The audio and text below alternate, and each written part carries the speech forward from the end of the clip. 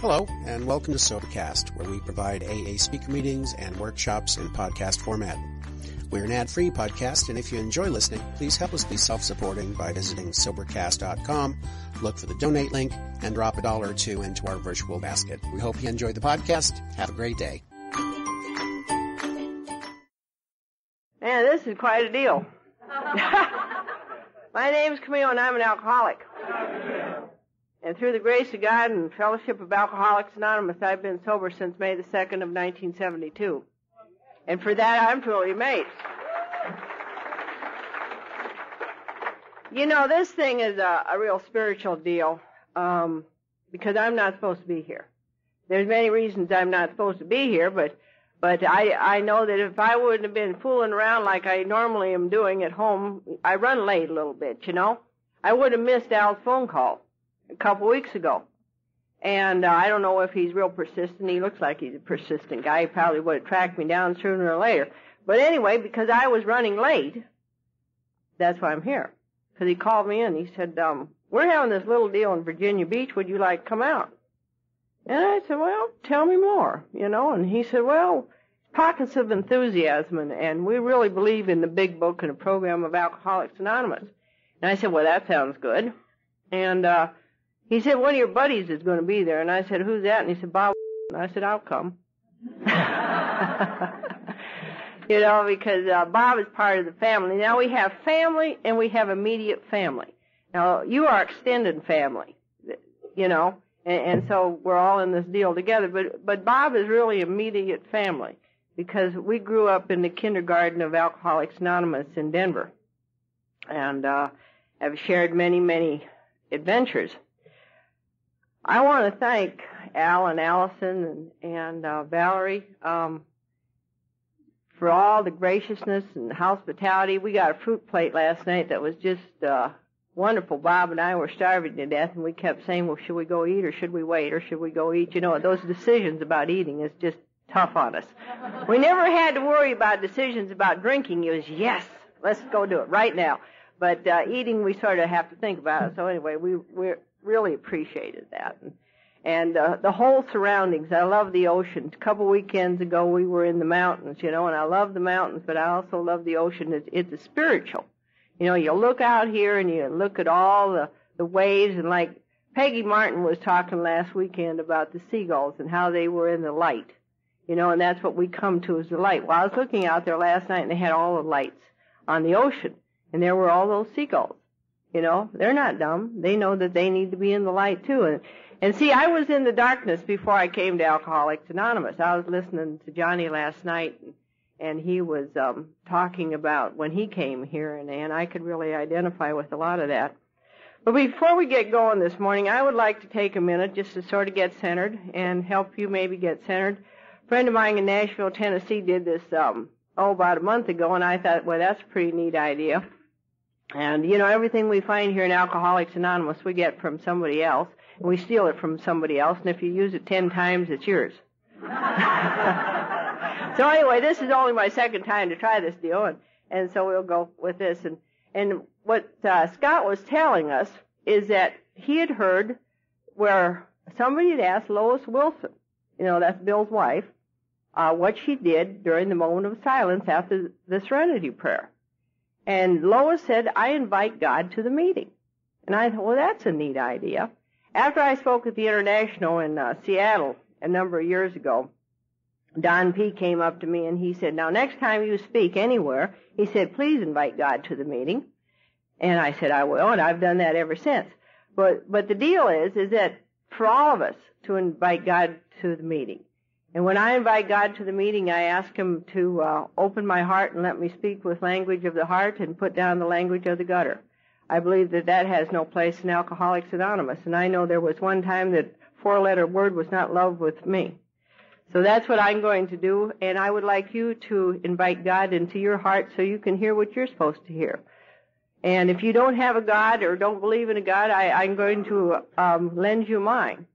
You know, and for this hour you can use the God of Camille's limited understanding and see where that goes. So if we could all take a moment of silence and open our hearts and minds and ask God to participate in this meeting. Thank you. Wow. I'm from Louisville, Kentucky. Now, Louisville, Kentucky is famous for a lot of things.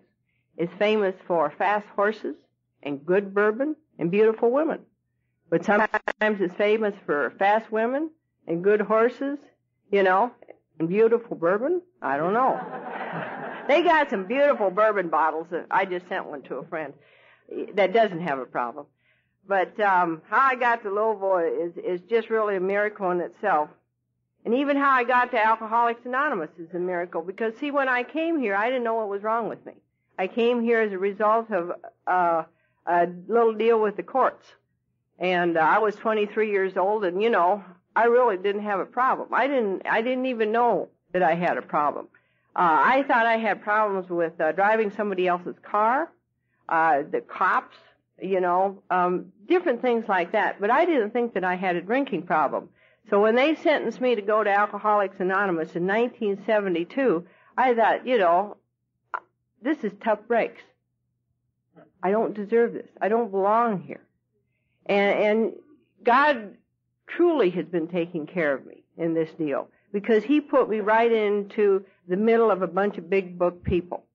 I was living in Vail, Colorado, and I was so defended about anything, because living the life as a woman alcoholic out there by yourself, it's a rough life. And so I was pretty well defended, and you know, I had my circle around me that was about 10 feet deep, and you couldn't have got in there with a you know, one of those hammers. And so when they sentenced me there, I went, and it was a guy that he was an old cowboy, and he told me his story. And I listened to it, and I thought, man, if I was that sick, I would have gone to Alcoholics Anonymous too. I thought, you were a sick puppy. You know, I also thought you're a horny puppy too. You know? But anyway, I still went because I had to, you know. And so I went in, and there was 5 men and me. And it's real hard to hide. You know, when you're new? Now, in a meeting like this, all the people sitting on the back row, you can all hide. But when you're just within those few people, you can't hide. And when you're new, then these people read the big book of Alcoholics Anonymous. That was their meeting. They would sit there and read it. Well, I was new, so that every sentence, for some reason, was directed to me in the big book. Every one. Well, I wasn't ready to be here, and so because I wasn't, I started doing other things. Well, they had put me on antabuse. And if for people who don't know what antabuse is, it's something that is a little pill that you take, and when you drink, you get a little sicky poo. And I had to go out and try that to make sure that it really did work. I really have a tough way to go, because I'm so stubborn. So anyway, I found out that, you know, you can smoke a little of that non-habit forming stuff the president just puffs, you know. And so I found out you could do that, so I did a little of that, and I went to the meeting. And they didn't kick me out. They just told me to sit down. Well, I got real spiritual, and I grabbed the book, you know. And but they still didn't kick me out. So then I went and I got a screaming kid. And this kid named Brandy, and I brought her into the meeting, and she screamed and wiggled all the way through. They didn't kick me out. See, I really wanted you guys to kick me out. I don't know what I wanted, but I just didn't want any part of this deal. But you know what these guys did is that they loved me. And they really cared about me, and you know, they never did anything that hurt me. And I was in a society that had become a bunch of users and abusers. I was a user and abuser of people, and that's what the people I was running with. And see, I couldn't look at the fact that I was drinking a fifth of whiskey every day, and that I could drink and I didn't get hangovers and I didn't get sick. See, I got my alcoholism through genetics. My mother was a running alcoholic, and I was taken away from her as a direct result of her drinking when I was 6 months old, and put into the Montana State Orphanage for the next 6 months. And, you know, I understand, I was very fortunate that I was taken away as a result of neglect and abuse at that time. But, so I got that natural, and so that's why I never got hangovers. I thought it was wonderful. You know, living in Vail, Colorado, it was a life that, if I wouldn't have got there, I never would have got here as soon as I did. Because I was allowed to go out and drink and drink and drink until I couldn't do it anymore. But when I came here, I was real well defended. And I just couldn't see that I had done all these things. And so when we started going through the book, and that's what really saved me, is that we started going through Bill's story. And there's a sort of a movement on here to rewrite the book and change it. And then I've also heard that women can't identify with the book. And see, I really don't understand that, because I've never had a problem identifying with the big book. And I'm going to share with you sort of the process that I went through. And since my memory is getting shorter, the older you get, the worse your memory gets. I'm going to have to read some of this stuff. But we went through this process where we looked at Bill's story, and we looked at three things: how Bill drank, how he thought, and how he felt. And I found out that, you know what? I not only drank like Bill, I felt like Bill, and I thought just like Bill. I think that's pretty amazing because, you know, I'm a woman, Bill's a man. At least the last story I've heard. You know. But anyway, you know, you go on and you look at like the first page of Bill's story. It says, here was love and applause, you know, warm mementos, sublime. You know, I was part of life at last. I remember when I started drinking, I would go into the bars and I would feel part of life at last. I would give anything just to be part of life because, see, with myself, I didn't feel part of life. You know, I don't know what I felt like, but I surely didn't feel part of life. And so when I was in the midst of this, it was a wonderful feeling. Going on down there, it said, you know, I was very lonely and turned to alcohol. You know, I drank when I was happy. I drank when I was sad. I drank when I was lonely. I drank when I was with people. So, you know, I drank all the time. But alcohol did for me everything that it promised. If you look in the advertisements, it has always like the beautiful women, or you're doing fun things, or you're successful, all that stuff. When I drank, it was all there. It filled up my inside. See, alcohol was never my problem. It was my solution. You take away my solution, the thing that made me feel okay, and not put something in its place, I was a miserable puppy. And so then, going on, I had this great imagination too.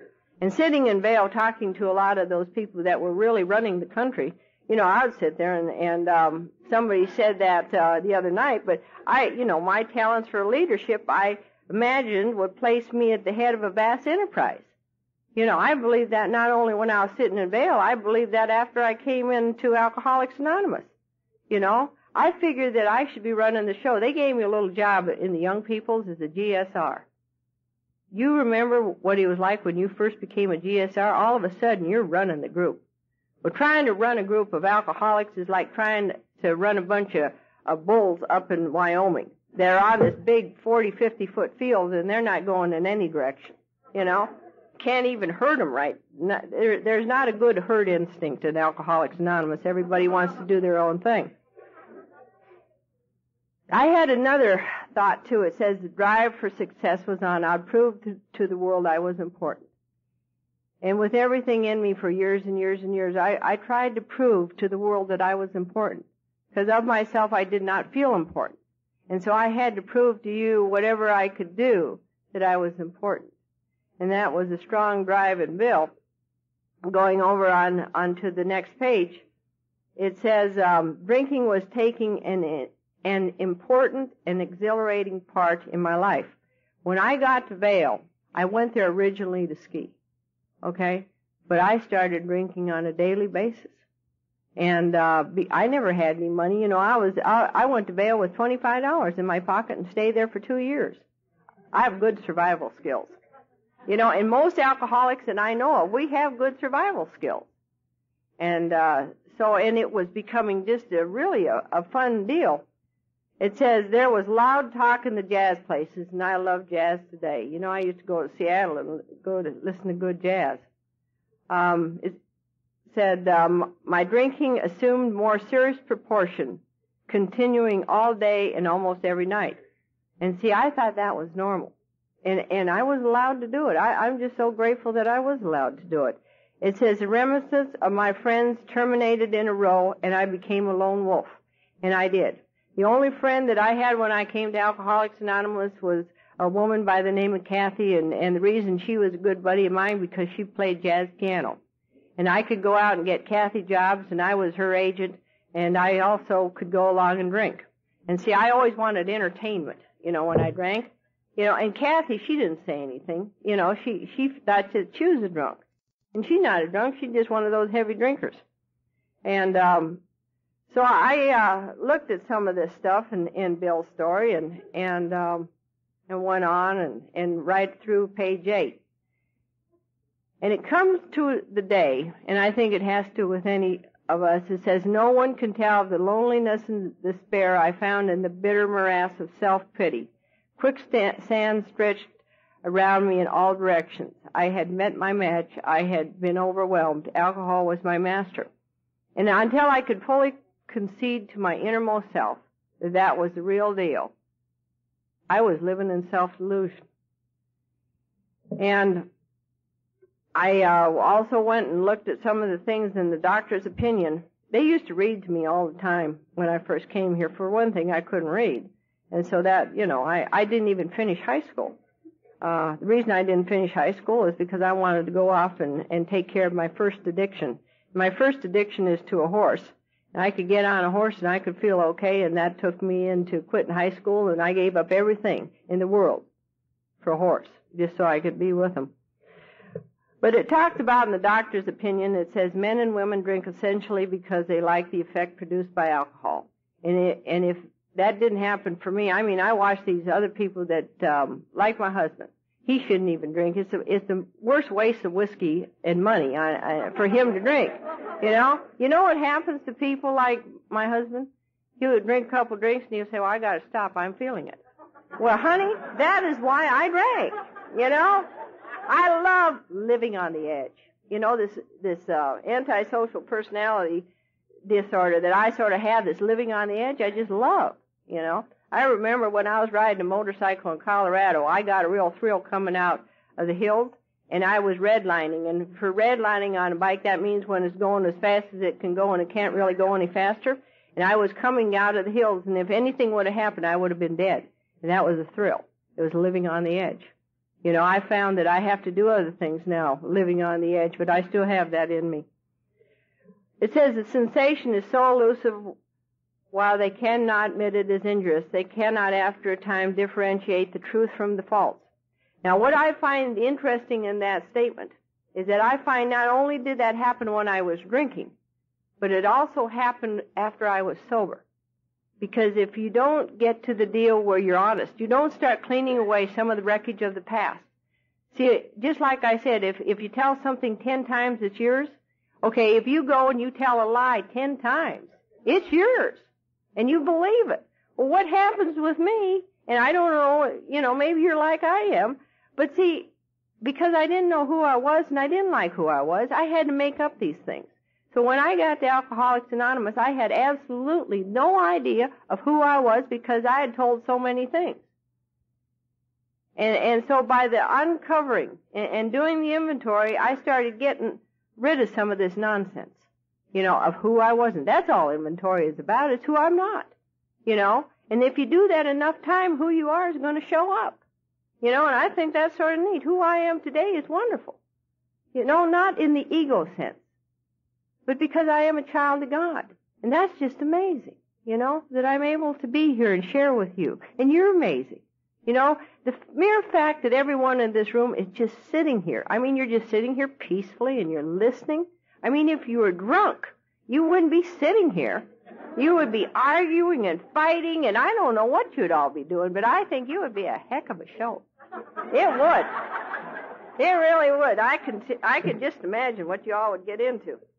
But anyway, it says, to them, their alcoholic life seems the only normal one. And it was, I said, hey, I'm not different. Everybody that I'm around with drinks just like me. Well, I wouldn't associate with anybody that didn't drink just like me. I didn't trust them, for one thing, and I thought they were strange.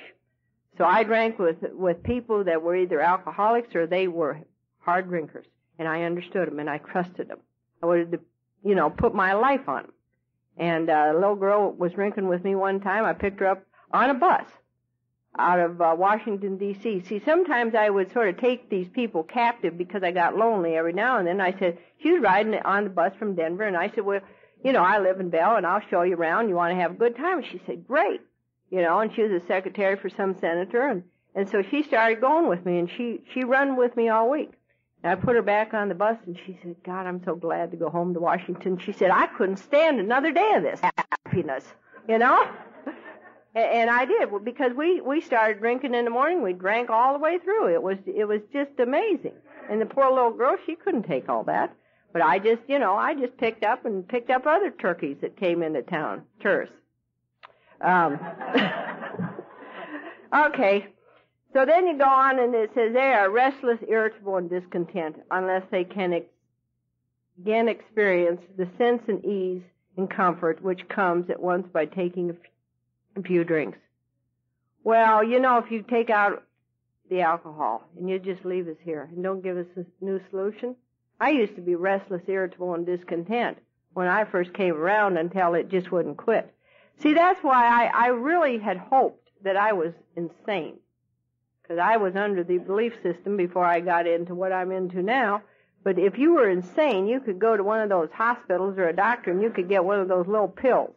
Or you could get a little ECT, which is electric shock. They shock your brain. I thought that would be an easier, softer way to go. You could see how sick I was.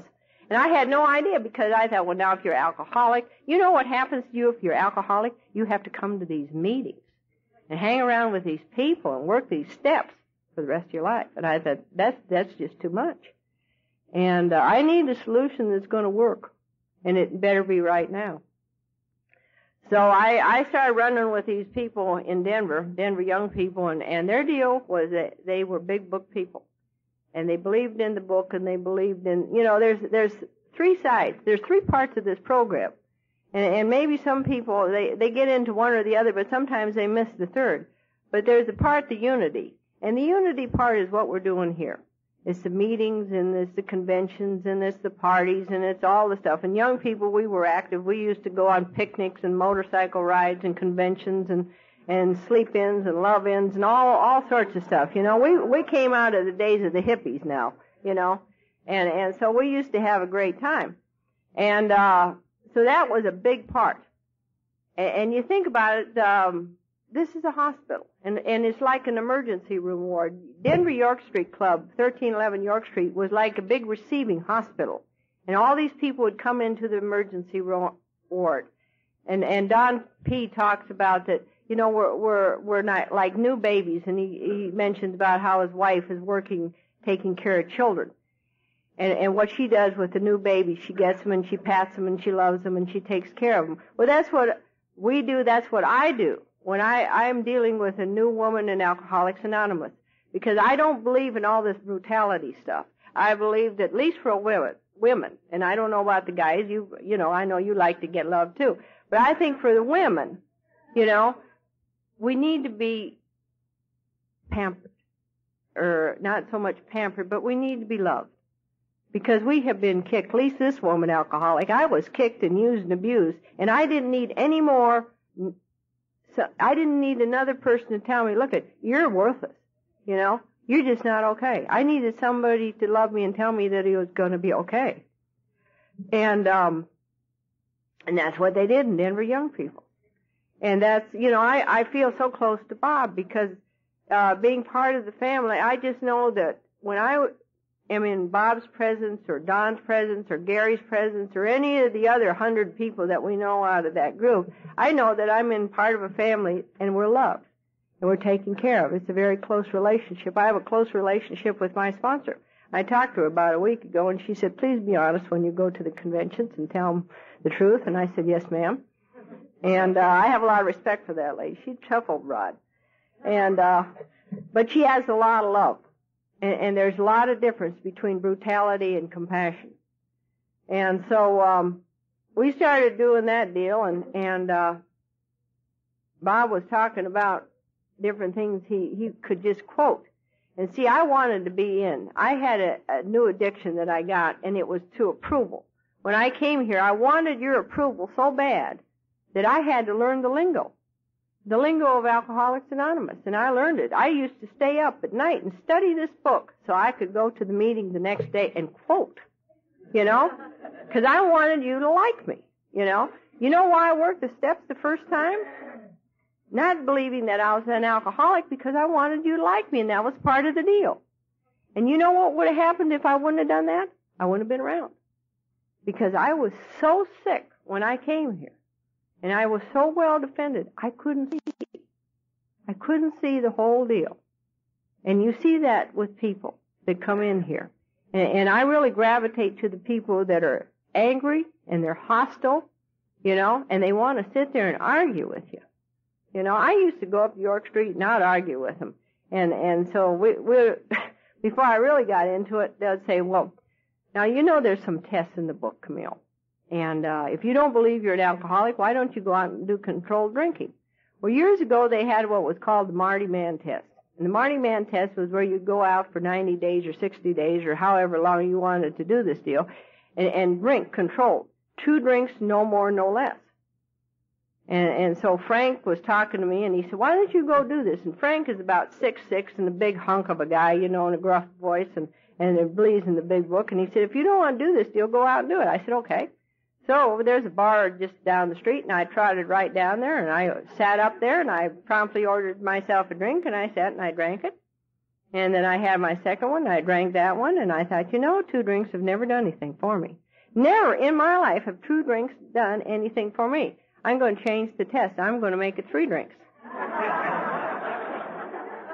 So I had 3 drinks, and I stopped, and I trotted right back up to York Street, and I told him, I said, well, I'm going to do this deal, but it's going to be a 3-drink deal. Frank looked at me, and he said, kid, you've just flunked. He said, why don't you try this program of Alcoholics Anonymous? I had a guy that, we get in here for different reasons, and this guy called my white knight, and his name was Whitey, or his name is Whitey, he's not dead. But anyway, we get in here for different reasons, and so God knew what would get me in here. And this guy had blonde hair, blue eyes, he looked good, he smelled good, he had a big diamond ring, he drove a Cadillac and was a veterinarian. And he came up to me after this young people's meeting that I went in there and said, I don't know whether I'm an alcoholic, but I'm here, and he said, would you like to go to coffee? And I would have went anywhere with that man, If you have what I want, honey, and I didn't know what the man had, but anyway, he was nice to me. And so I went and we sat there and drank coffee, and I told his wife years later, I said, Eleanor, I sure am glad that you allowed me to share your husband for evenings on end. And I don't know, when you're new, you just are sick, and I just talked and talked and talked, and he just listened. He just listened. And he never did anything, he was just the most gracious man. God sends me good people. And so anyway, we were going every night to a different meeting, and he introduced me to all these people, and they were all so warm and loving and everything. And I thought, well, this is a pretty good deal. So I thought, well, I'll go, and I'll go to the meeting. We're going another night, Denver Young People's. And so I went and I waited. And now, I don't know what happened that night. But anyway, he didn't show up, and it was something about an emergency hysterectomy on a cat. Now, I've never heard of an emergency hysterectomy on a cat. C-section maybe, but not a hysterectomy. But anyway, he didn't show up, and I got very unhappy. Because, see, I was coming to Alcoholics Anonymous for all the wrong reasons yet. And that's what happens when people that come through the courts, and are forced in here. But anyway, so I went out, and I did what I knew how to do. And I went and I scanned the bar, and I found this old boy from Laguna Beach, California. And he was a dentist, and I went up to him, and I said, honey, would you like to go drinking? He said, oh, you'd love to go drinking. He had absolutely no idea what was on my agenda. But what was on my agenda and what was on his was 2 different things. Because by this time, I was not interested in anything but drinking. All the other nonsense that you do when you're drinking, I was not interested in. And so, and I'll let you figure out what that other stuff is. But anyway, so we went out and we drank, and that was an evening, if you're going to slip in Alcoholics Anonymous, I wanted to get drunk. I wanted to have a big wingding, really to do some kind of a deal. And I drank, and you know what? I didn't get drunk. And that bothered me, because that was when I really wanted to get drunk. And I couldn't get drunk. No matter how much I drank that night, I couldn't get drunk. So anyway, he walked me home, and I said, I'm sorry, but men can't come in here. And he said, oh, okay. And so he wandered off, but I was fortunate that evening. So I called Whitey up, and he came down the next day, and he said, you know what? He said, I don't think you're ready for this thing. And I said, really? And he said, yeah, I'm going to go out and buy you a case of whiskey. And I thought, my God, what would GSO at the home office in New York say about a good member of Alcoholics Anonymous saying they're going to buy me a case of whiskey? Now, I didn't think of that, but I thought about it years later. And anyway, it was the best thing that he could have said. Because when people come in here under duress, I felt that you guys were all my probation officers. I felt that if I didn't do the deal, you were going to report me and I was going to have to go sit in jail. Now, the first time you go to jail, I thought that was an interesting thing, and I was there as a reporter. I was, writing a story about their lives, and I just happened to be in there, too. I wanted to experience it, but after you've done it about 3 times, it loses its fun and flair. And I didn't want to go there for too long, so anyway, so that took away that one excuse. And I looked at him, and he said, but I know that you're hurting. And he said, you don't have to hurt the way that you are. Well, I started to cry and say, oh, yeah, and I could just feel the pain. And for any woman and probably any man in here, that feeling, that just gut-wrenching feeling that comes up within you that you just can't do it anymore. And at that moment, that was a surrender because I became willing to do anything at that moment that he wanted. And he said, now, I want you to make a commitment for 1 year. And he said, whatever happens in that year, give it your best shot. Get a sponsor, get a home group, read the book. Whatever they ask you to do, the only thing I want you to do is say yes and win. He said, because it may be your only chance. And I believe that is true for me. Because you don't know when you leave here. See, I always held it in my belief system that if this deal doesn't work, I can go out and drink. Because I always believed I could go out and drink and come back. Well, I've seen too many people over the last 23 years that went out and drank and they never came back. They either ended up in the penitentiary or they ended up having a terrible car accident or they got shot or something, And so that idea had to be smashed, but that was the idea that I had. And so he said, just give it your best shot and start doing this deal. And then he said the next word, and I probably could have just died because I felt that he had taken a knife and just put it in my gut and just sort of wrenched it around. He said, I want you to get a woman sponsor. And I said, now why would I want to get a woman as a sponsor? I said, I want you as my sponsor. And he said, no. He said, men sponsor men and women sponsor women. Because he knew that we were going to be in a very vulnerable situation. And that's why women sponsor women and men sponsor men, because I know I would have done anything to make it okay. And, that's why I needed a woman. And he was smart enough to know that I needed a woman. So anyway, we drugged back up to York Street, and they kept getting on me about this sponsor business. And so there was a lady at the desk sitting there, and so I said, Lynn, will you be my sponsor? Well, see, you can get sponsors for all sorts of different reasons, and I just wanted one so they'd get off my back, And Lynn was good for a ride. She was a mother image, and she was good for a home-cooked meal, and she was good for a lot of things, but I didn't want to get too deeply into the book. And so later on I did, and I had to get a sponsor by the name of Sharon, and then she took me through the work for the first time. I'm going to jump ahead because it's really important, because I want to get into where my life really started to change. And it changed. And I'm not saying that it didn't, and I didn't take a drink, but there was a number of years that I was saying Alcoholics Anonymous because of my resistance, that I didn't get the full benefits. Because I believe that you can hit your bottom, and you either drink your way into your bottom, or you stay in here and you stay sober, and you're either going to hit your bottom or you're going to go nuts. And so I had to go out. I'd worked the steps, and I figured my illusion was is you can stay in 10, 11, and 12, and that's all you have to do. And so I did that for a number of years. I just sort of stayed in 10, 11, and 12, Well, according to Ted, and I mean, Ted has all these things you got to do with 10, 11, and 12. You're a busy person. Well, I wasn't doing Ted's 10, 11, and 12. I was sort of doing it my own deal, which was up in my head. I figured, well, I can figure it out in my head. I don't have to do all this writing.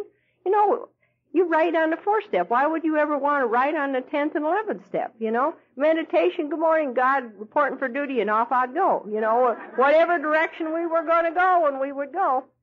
But I had to go out and live life and do some different things, and I may get back to that, and I may not.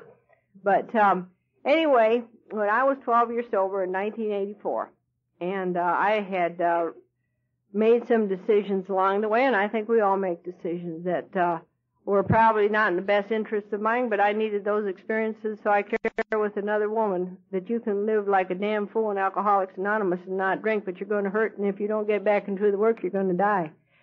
And what happened to me is that my health started going downhill. And see, you don't get away scot-free.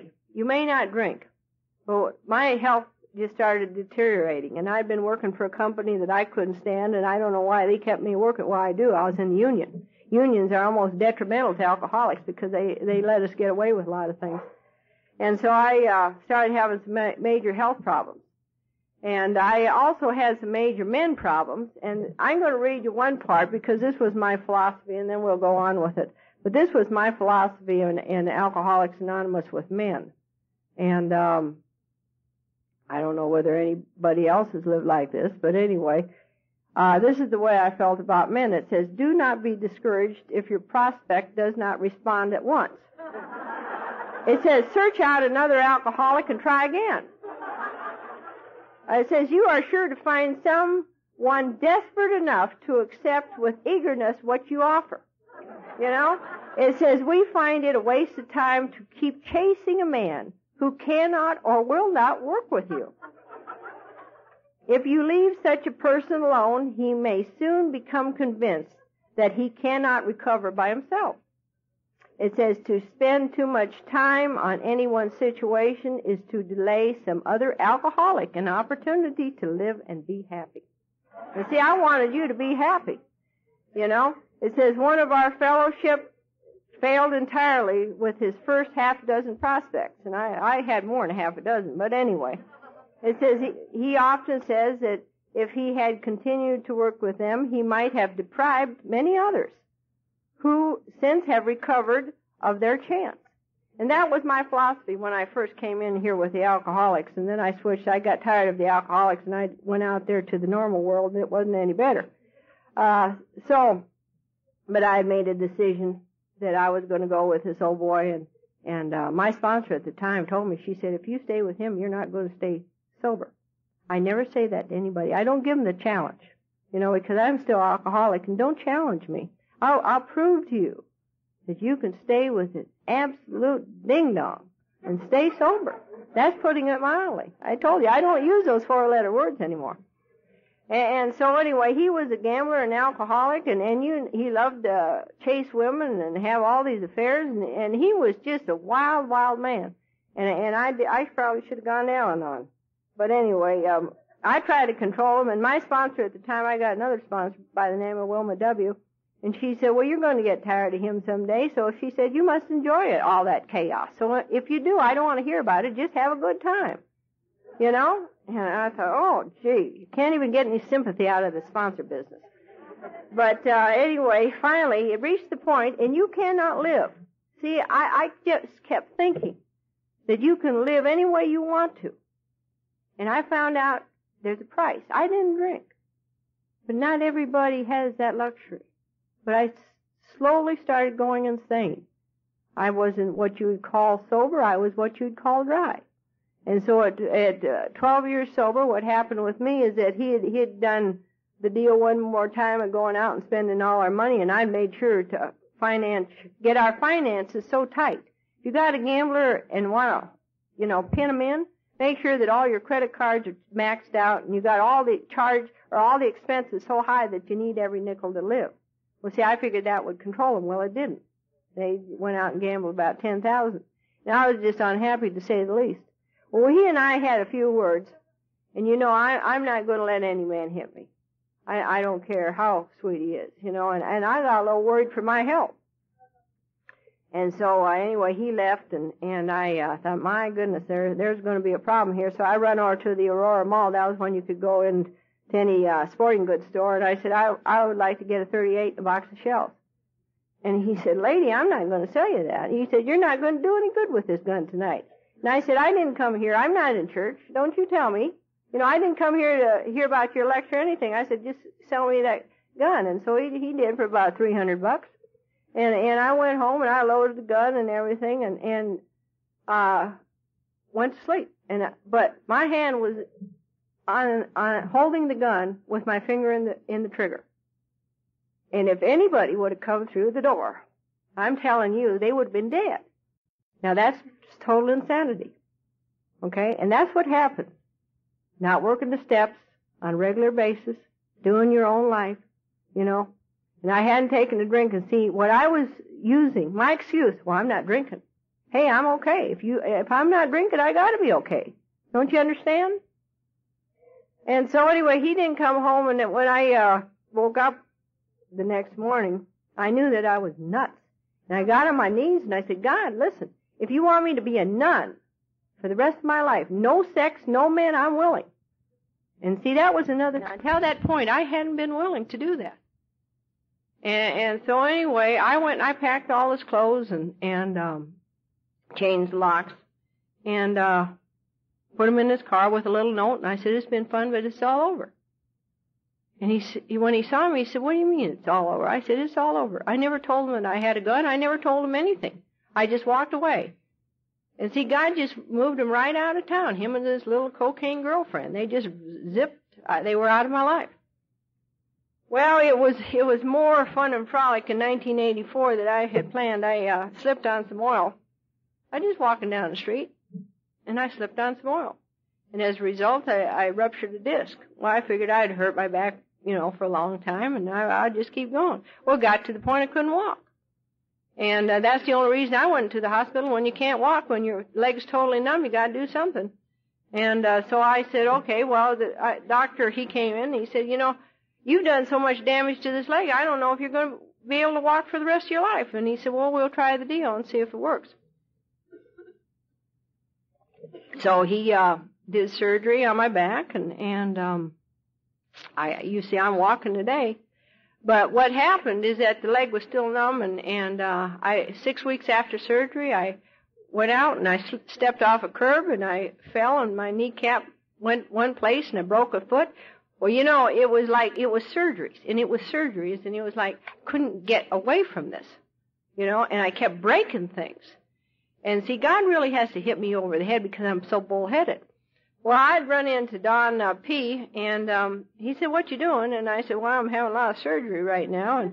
And he said, well, why don't why don't we get into this big book study? And so I said, okay. And Don and I started meeting every Wednesday for breakfast, and that was when he was a trustee, and it was really interesting to listen to all his stories about when he went to Russia. And so we started going through the deal. And you know what? My life started changing. Because what I did is that I recommitted to Alcoholics Anonymous. I resurrendered to Alcoholics Anonymous. And as a result, I worked the first step totally. And I really surrendered. And my whole life changed. And I thought to myself, well, dummy, why didn't you do this? Why didn't you do this when you first walked in the door? And the only thing that I can say is that I was so terrified of everything that I couldn't allow myself to even be honest. And I was so lucky that I got to stick around because I might have missed it. So, as a result of going through that and then looking at my belief system with my higher power, I redid another inventory. And what happens, now I think it's great. If you do 10, 11, and 12 exactly like you're supposed to, you'll never have to do another big inventory. But if you do it like I did for 8 years in your head, by George, you're going to have to write sometime. You know, and I had to do some real detailed writing. It wasn't the same old stuff that I did in my first inventory. You know, my first inventory, I got rid of all my secrets. You know, if I hadn't got rid of all my secrets, I never would have stuck around. But I had to look at some of my other character defects, some of the other stuff that was going around. I had to start making some amends, some real amends. Because I made amends before, and they were just sometimes if you make amends without talking to your sponsor, they're disastrous. Then you have to go back and make amends for the amends, you know? And I got back into service work, and I became a GSR. I bought the suit when Don and I and a bunch of us were out in Los Angeles at the Forum. And if you've never been to one of the forums, you know, in the GSO forums. They're wonderful because they tell you all about this deal and all about Alcoholics Anonymous. And so the International came along, and I really made that commitment to God, and I not got involved with anybody. And I found out, you know, that Camille can live by herself. She can pay her own bills. She doesn't need a man to make her okay. She can have a lot of women friends, and it's a lot of fun in Alcoholics Anonymous. And I'd also gotten involved in the International Women's Conference, and I started doing that, which was amazing since I didn't like women when I came here. And I found out they're not too bad. So anyway, this lady said, well, we're going to the International Montreal, and you want to go? And I said, oh, I don't know. I was still in this job, and I said, I just want to stay. And she said, no, come on. And you don't know this lady. She's 42 years old, and she's just a hound. She hounds you to death. You know, those old timers do. When they get an idea in their head that you got to go do something, you might as well surrender and go. But anyway, so I went ahead and I surrendered, and I got on a plane that they all went through Atlanta, and I got on another plane and I went through Boston. I don't know why, but anyway I did, and we got on this other plane that airline just doesn't exist anymore, you know. Bob calls it God's airline. So I got on the plane, and there were 4 people in the back, and there was this guy sitting right next to me. I mean, in a big plane, 40-passenger plane. He's sitting right, not 2 over, just right next to me. So since he was there, I said, hi, where are you going? Montreal. Where the plane's going to Montreal. I said, well, what you going to do up there? He said, well, I'm going to a convention. I said, well, that's nice. And I said, I am too. I said, well, what kind of convention are you going to? He said, well, I'm going to the International Al-Anon Convention. And I said, well, that's great. I'm going to the AA convention. And so we were conversing and everything, and he said, well, what hotel are you going to? And I told him, I said, well, I'm going to the Holiday Inn. He said, well, that's interesting, so am I. And I thought, now, buddy, you're giving me a line, So I just went that, So anyway, he said, well, would you like to share a cab? And I said, well, sure, that's nice. And he said, I'll get you a wheelchair. Well, I'd gone up there, and I had a full-length cast on my leg. I had so many surgeries, I just went to AA no matter what. I was going to go, and so I figured just because you have a full-length cast on your leg, why should that stop you? And so the only thing is that when I travel, I like to have choices. And I had enough bags there, I could have gone to Europe for a month. And so he looked at all that, and he said, where are you going with all that? And I said, honey, I like choices. And he said to me, well, I'm not a weightlifter, I'm an attorney. And I said, at this point, it doesn't really matter what you are. We still need to go through customs. And so there Bob is. He's pushing me in a wheelchair and pulling all this luggage. And he had a little bag, too. So anyway, we get down there. And we got up to the room, and there... Now, when you go to the International, okay, which is going to be up in Minnesota, make sure you know what kind of rooms you're getting, because she thought she was getting 3 rooms. She got 3 beds. And she had begged everybody in Denver. She had 15 people. Okay? So here, you can imagine it was total chaos with these women. And women getting, when women get excited, it's like going into a chicken coop. I mean, the pitch just elevates way up there, and it was sky high, and they were all running around. I got to tell you, one little side note, when I was a kid, we had a ranch in Montana, and my favorite excitement was to go through the chicken house and scream and holler, and the dog would bark. Chaos. I love chaos. I'm a child of chaos. But anyway, so here all these women were, and they were just running all around. Well, finally, Bob, he had thrown his bag. He was one room below us. He had thrown his bag, and he came up there, and he said, well, ladies, what's the matter? I'm here to help. Like a good al-anon, God, I love him. So anyway, so he said, well, I have a bed, and you know what, 2 of the older ladies, one runs a central office in Denver, and the other one was about 75 years old. I mean, they could have been with the Denver Broncos. They charged up and snatched that, and so they stayed, down there. They'll get on rest in our room and go stay with Bob. So anyway, so we adopted them. And I saw my sponsor, and she said, what you doing? I said, well, I met this guy, and she said, hold it. She said, with your choice of men, she said, you picked every craphead that ever walked into 1311 York Street. And she said, you have no good deal. So she said, we got to meet him. So anyway, they met him, and we had dinner, and she looked, and she said, well, you might have a winner. At least he can pay for your half of the bill. And I said, all righty.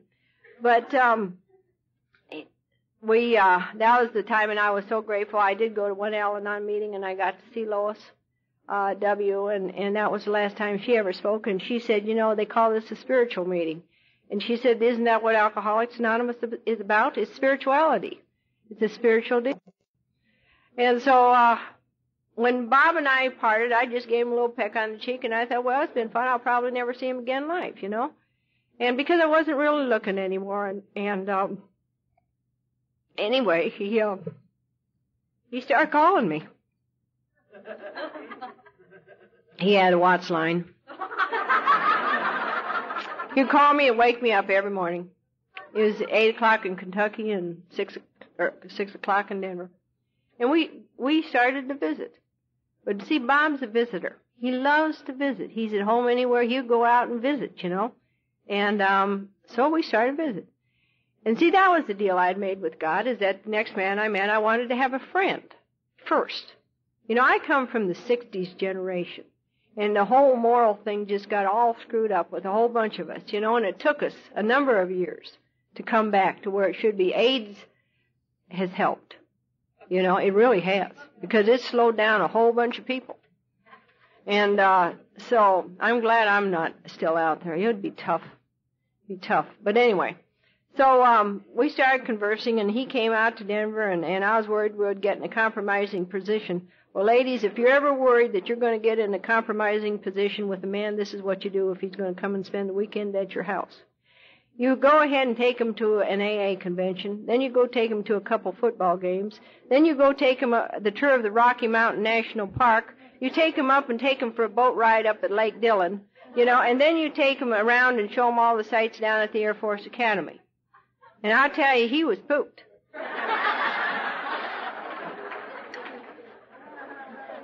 But you know what? He kept coming back. The next year I was going down to Dallas, and I was going down to a forum down there, and so I told him, I said, well, that's where I was going. Well, he said, I'll go down there too. Well, I was worried that, you know, there again. So I brought a lady by the name of Jeannie. She was just coming. I said, Jeannie, do you want to go to the forum? Well, Jeannie was 2 days sober. She was, you know, and I took old Jeannie down there, and she was into DTs half the time on the plane. And so, I mean, my mind was busy with Jeannie, you know, and so Bob would say, well, you want to come up to my room? I said, no, I really got to go check on Jeannie. So if you want a chaperone, bring a wet drunk with you, you know? I said, they're great, you know, because how's he going to argue with you, you know? Your primary purpose, you got to help the alcoholic. So anyway, he kept coming back. And about a year and a half later, it was How to See the USA, the Bob Frey Way, and it turned into one of the most romantic things that I'd ever experienced. Really, truly amazing. And I'd gotten involved in Alcoholics Anonymous again. I started a love affair with Alcoholics Anonymous. I was sponsoring women, and we were going through the big book, and I was involved in service. You know, I talked about the unity and the triangle and the circle. Well, you know, the unity, okay, the program is 12 steps. You know, the service is the other part. And I figure if you're in the unity program and service, all of a sudden you become whole. And that's what I did. I became whole. And it wasn't any great miracle that I had done. I just got involved in all the stuff that we do. And see, I lost myself. See, I'm the problem. You know? And I need a solution that works in my life on a daily basis. And so if I do all 3 parts of the program, I get to live in a world that I don't understand. A lot of times you don't understand me. But, you know, I'm able to live here. And so, anyway, I got fired from this job, and that happens when you have a workman's comp thing against a company. So I thought, well, I'll go up, you know. If I hadn't been involved in Alcoholics Anonymous, I wouldn't have said I got fired from the job, and I think I'll go up to CSU and go to the true love of my life, which is with horses. I probably would have wanted to get an AK-47 and run down there and show them what I thought about them. But, you know, I didn't. I didn't have time because I had to go to a meeting. Or I had to talk to somebody I sponsored. And so I went up to CSU and started in the veterinarian science deal, and I sort of forgot about that my back was deteriorating. And, but it was just sort of a vehicle for me to get from point A to point B. And so then when I went out and saw Bob, because Kentucky is horse country. You know, it's horse heaven. Virginia is too. There's a lot of beautiful horse farms around here. And so I went out there and I just fell in love with the horses and everything, and I got offered a job. And so I went back and told Bob, and he said, well, shoot, you can come and live with me. And I said, hold it, pal. I said, you know what? The next man that I live with, I'm going to marry. And he said, no. He said, I'm sorry. He said, I've been married twice, and I'm not getting married again. And I said, well, I don't know what we're going to do. So we compromised and got married.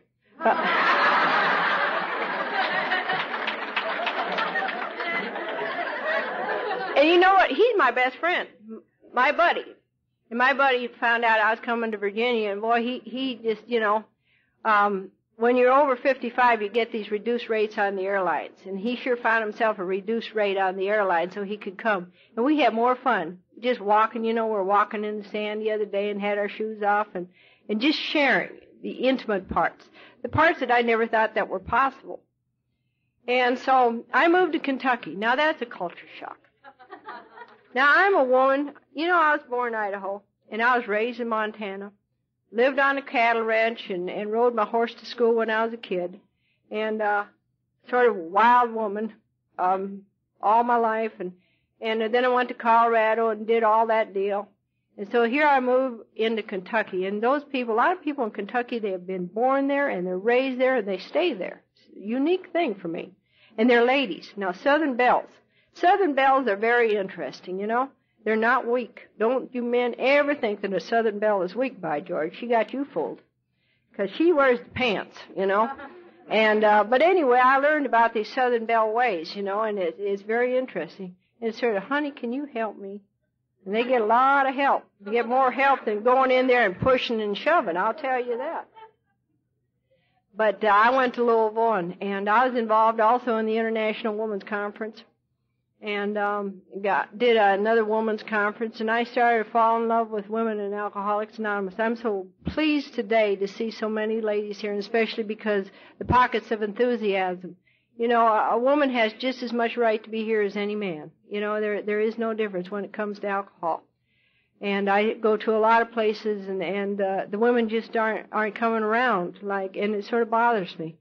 But anyway, I see you ladies are here and you're accounted for. But one of the gentlemen came up here and he said, you know, you were the first chairman for the International AA Women's Convention. And I never thought about that because that convention has been going on for 30-some years. But in Orlando, Florida, and he was the token man, you know. He was the only man that they allowed into the International down in Orlando, and I'll let him tell why he was there. But anyway, they made me the chairman of it, and that was when it changed from being the National Women's Conference to the International. And so I became chairman of that. And I'll tell you, having a board that's made up of alcoholic women from all over the United States and Canada, you can't tell them what to do either, you know. You are a trusted servant. You are not a trusted dictator. And if you want to grow, get into service work. Because I'll tell you, it'll make you call your sponsor more. It'll make you write more inventory, you know. If you have real sensitive feelings, don't get into service work, because I don't care. What you do is never going to be enough. You know, just like Al, I know that this is a wonderful conference, you know, but it's never going to be perfect because there's always going to somebody coming along and saying, you know, I could have done that better, or you should have done it this way. And so when you get in the service work, you just know that you got to have broad shoulders and you just go on about your business. But I did that for a few years, and you know, stick around for this whole thing because there's more. It's more than just not taking a drink. And if there would have not been more than not taking a drink, I wouldn't have stuck around here. But I just stick around to see what's going to happen up next. So anyway, after I was working in Kentucky for a while, my back still started deteriorating, and I couldn't figure out why. And see, normally people have degenerative disc disease, and I mean, when we get old, we all have that problem. But mine was going at an accelerated rate. And I started getting into a chronic pain syndrome.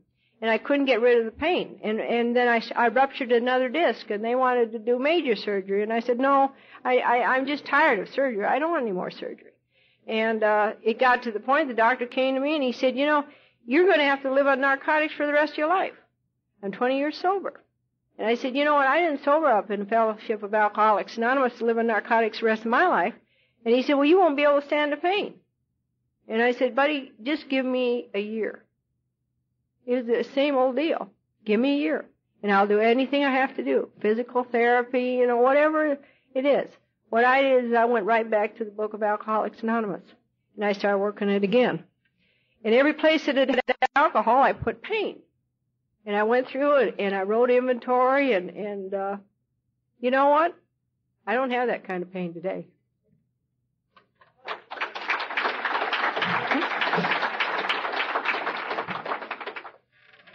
So it works, and it works for many, many things. And so it's like, well, now what are we going to get into? Well, there's more of the story here, It's like Paul Harvey, the rest of the story.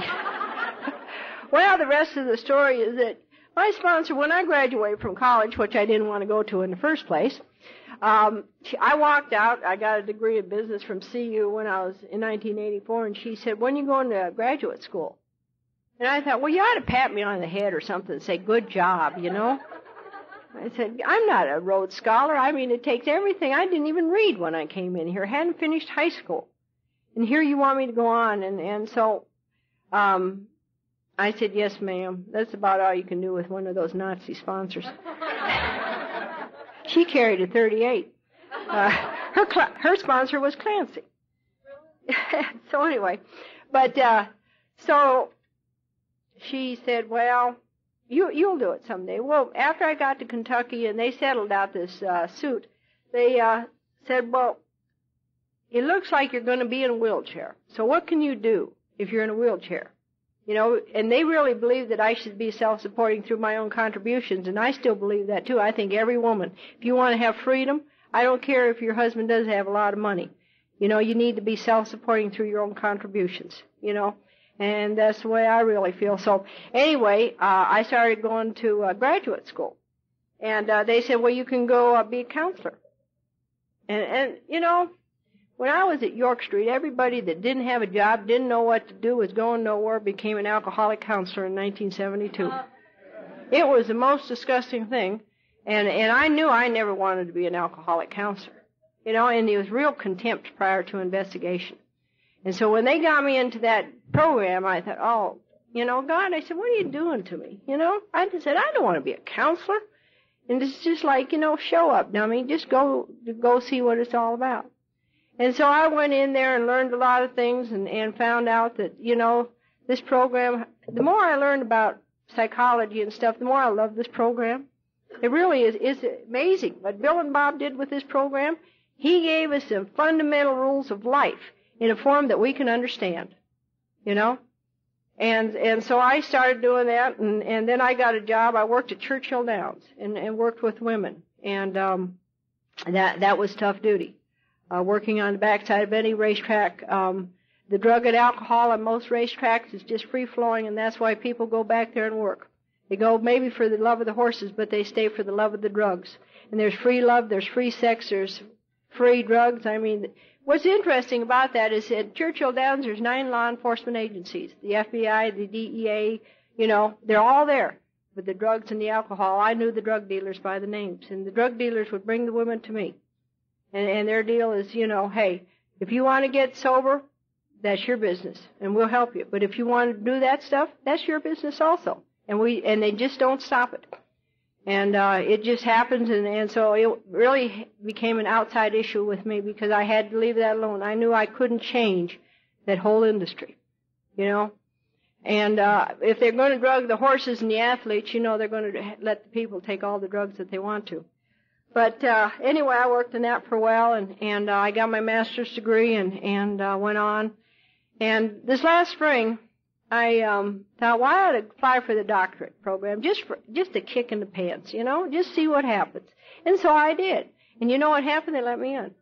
I thought that was the most amazing thing. And then I knew it was really a God deal, because I shouldn't be there. And I give a lot of those students hope, those young kids that don't think that they're smart enough. And I say, look, they let me in the program. I know. They'll let you, They think old grandma here is amazing. This one woman said, I wish my mother would get up and do what you're doing, you know. And I said, well, she probably would. Just give her a chance, you know. And but I finally had to stick around for that program, too, because I'm in a program in health education in the mind, body, spirit. And the people that I'm working with are all in the mind, body, spirit. And what I find most interesting thing is that, you know, your mind and your body are connected. And I thought that was an amazing point, revelation, you know. And what you think happens. And what I found that what I think had really affected my body. And I find that with so many other illnesses.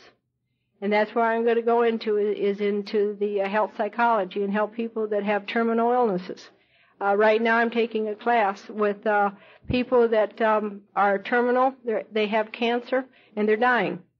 And going in and using all the principles that I've learned in Alcoholics Anonymous to talk to them. Pretty interesting, an old drunk like this. So, that's sort of what I'm up to, and I just have a daily adventure. I still sponsor a lot of people. When I got into the program, I went to all the people I sponsored, and I said, look it now, girls, I'm going to be in a doctorate program. And they said, yes. And I said, well, I can't be there all the time for you, and you ought to find another sponsor. I really suggest you do. Do you know what they said? You're not leaving this world to go on to this program. We're not leaving you. And besides, you need us more today than you ever did, because you might get sick. You might start believing all that nonsense you're studying, you know? and so what they did is that, because I'm hard to get to, well, they're coming to me. We have a Monday study group, and they all come down to the University Club. We're called the Lunch Bunch. And all the people that I sponsor, they come right down there. And then they found out, I have an office at the university, and they found out where that's at. And you know what? They drop in. Just all the time. Just dropping in. And my professor, I finally had to tell him I was in Alcoholics Anonymous, because all these people are dropping in, and we hug and carry on, and, you know, and he just thought we're an interesting bunch, you know. And then I've been on the road here lately, you know, and he either thought I was a multimillionaire, or he didn't know I was a jet set or what, you know. And I told him, I said, well, I'm in Alcoholics Anonymous, and I go speak occasionally. And he said, that's a neat deal. He said, I'm so happy. You know, and I thought, well, that's great. And so now he understands why when all these people come in, it's just like, you know, we hug and kiss and carry on. It's a lot of fun. But I'm able to take that and use it in all my areas of my life. And that's what we need to do. We need to be able to take this program, all the principles and everything that we learn, and apply it to every area of our life. And for this alcoholic, and it took me a long time, but I'm glad I didn't miss it. So no matter where you're at, you know, jump right back into the program. You know, there's pockets of enthusiasm. I find it around the country. You're very fortunate. Right here, right now, is the time to begin. And I'm going to go ahead and close. And I always like to close. We used to close this in the Denver Young People's. And there's a part in the book that still applies, and I think it's sort of neat. Oh, by the way, I'm a member in good standing of the Speakeasy Friday Night Group. And if you're ever in Louisville, Kentucky, I invite you to come and visit with us. We meet every Friday night at 7:30. And we just have a lot of fun there. But we always close our meeting with this. It says, our book is meant to be suggestive only. We realize we know only a little. God will constantly disclose more to you and to us. Ask him in your morning meditation what you can do each day for the man who is still sick. The answers will come if your own house is in order. But obviously you cannot transmit something you haven't got. See to it that your relationship with him is right, and great events will come to pass for you and countless others. This is the great fact for us. Abandon yourself to God as you understand God. Admit your faults to him and to your fellows. Clear away the wreckage of your past. Give freely of what you find, and join us. We shall be with you in the fellowship of the Spirit, and you will surely meet some of us as you trudge the road of happy destiny. May God bless you and keep you until then. Thank you very much. My name's Camille, and I'm still an alcoholic.